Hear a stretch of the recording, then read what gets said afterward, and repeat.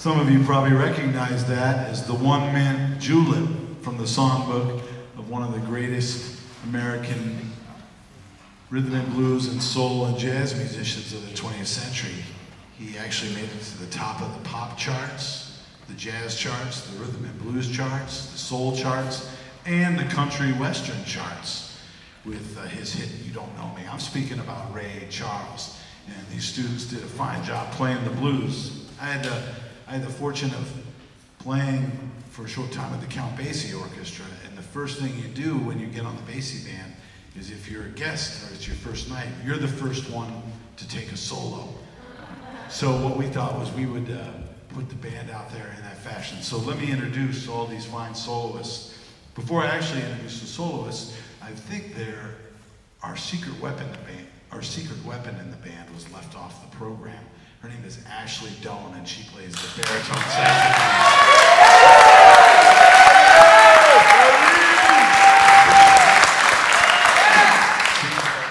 It was so secret that she was a secret weapon. Even she didn't know that. We featured, getting it started off and swinging with authority and grace and style, Isabella on the trumpet.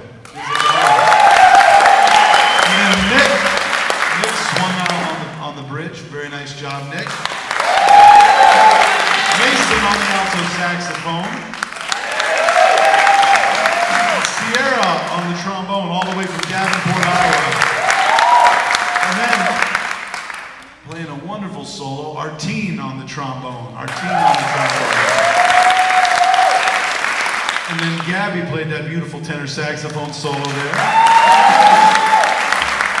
And then, let's see, who was next? Oh, it was Austin. Austin on lead alto saxophone. And finishing out was Preston Fox on the guitar. And we have a saying in jazz, you can't lose with the blues, and when you get in trouble, play a shuffle. And that was both. That was a blues and a shuffle. And shuffling the band in just a high quality fashion was McKenna on the drums. Thank you very much, McKenna. We're going to continue on now with an arrangement of a composition by Vincent Yeomans called Sometimes I'm Happy. It was arranged by the great Al Cohn, who was not only a great tenor saxophonist, but a prolific arranger and a great sense of humor, I might add. For those of you who remember Europe before the Euro, one time someone asked Al Cohn in the morning, they're on the road, they say, "Hey Al, how you doing?" He says, "Great, I feel like $1,000,000 lira," which is about $1.50. So anyway, great sense of humor. We're gonna feature the youngest member of the band on the trumpet, Preston, to play trumpet on Sometimes I'm Happy. We hope you enjoy this.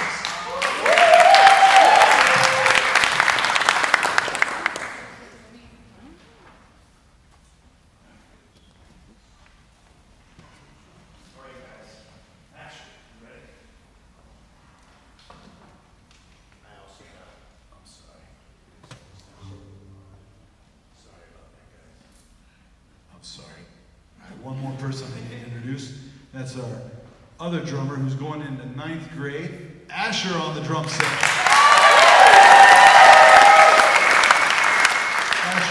Asher's doing a great job learning how to play some brushes and set up a big band very well. I'm sure your high school band director is going to love you. Plus you got the best bow tie in the band, man.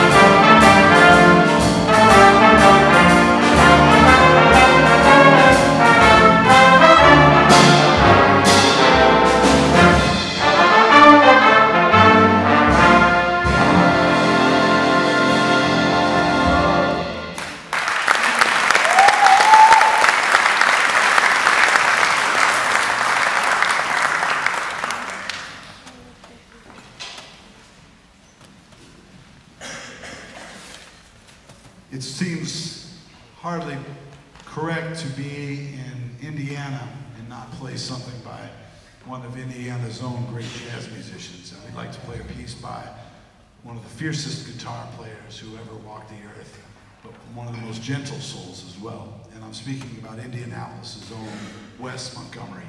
We'd like to play a new arrangement written by Mark Taylor of a classic of Wes Montgomery's called The Road Song. And on this we're going to feature Preston Fox on the guitar, Anthony on the tenor saxophone, and two wonderful trumpet players who are playing lead and both jazz. That's Nate on the trumpet, Nathan, and all the way from Florida, Trevor on the trumpet as well. We hope you enjoy The Road Song.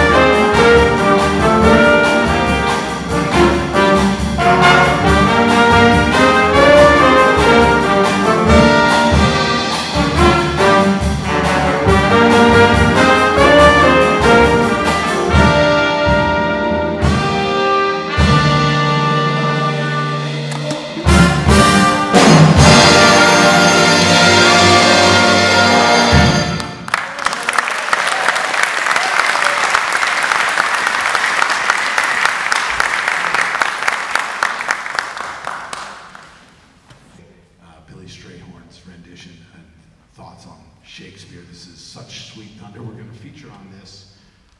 Oh, I think, yeah, Asher's going to play the drums on this. Excellent. And our three players for this Shakespeare play are Trevor and Preston, and our team. They're gonna do their dastardly deeds on the brass instruments, and then we're also going to feature our saxophone section. So without any further ado, we hope you enjoy Such Sweet Thunder with some interlude of blues solos by Trevor and Preston as well.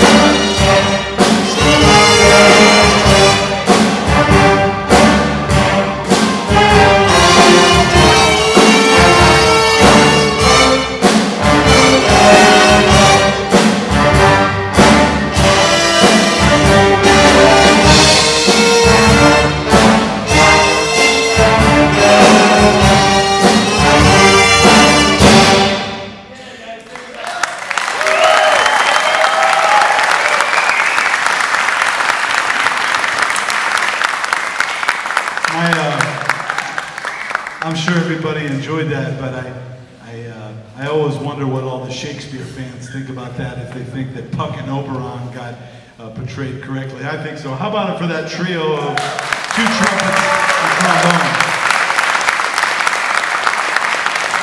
also, what a wonderful job, I gotta tell you, that trombone solo that Logan played. I said, Logan, just learn the trombone solo off of the record. I believe that's Lawrence Brown who played that elegant solo in the middle of all that gut bucket playing. How about it for Logan on the trombone?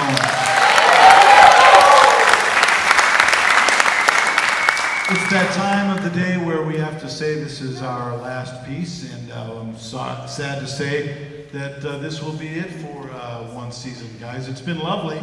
I've enjoyed you all very much. Wonderful playing. You guys had a good time? Yeah! Me too, me too.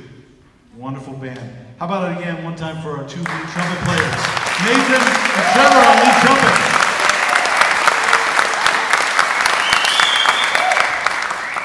Now, we're going to play a last piece. This is entitled The Kid from Red Bank, and that was the nickname of William Basie, that is Count Basie. Can you imagine? He's growing up in Red Bank, New Jersey, about 40 minutes out of Manhattan, and it's the early 30s, late 20s, and he's learning how to play jazz piano, and he says, I'm going to go to Kansas City to make it in jazz. Seems rather counterintuitive to leave New York, but in fact, in the early 30s, Kansas City was the center of the jazz scene in America. And so when he got to Kansas City, he was known as the Kid from Red Bank, and that nickname stuck. We're going to feature our Kid from Red Bank on the piano, Nick, to play the part of Count Basie. You ready, sir? McKenna is back on the drums. How about it one more time for McKenna? And Asher. Asher! Take a bow, Asher. Yeah, there we go. And the real boss of this band, the bass player, holds the fort down. She's doing a great job. Please give a round of applause to Alex on the bass.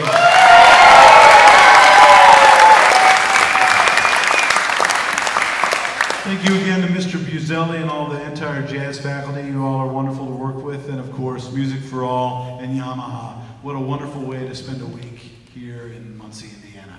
All the best. Here we go.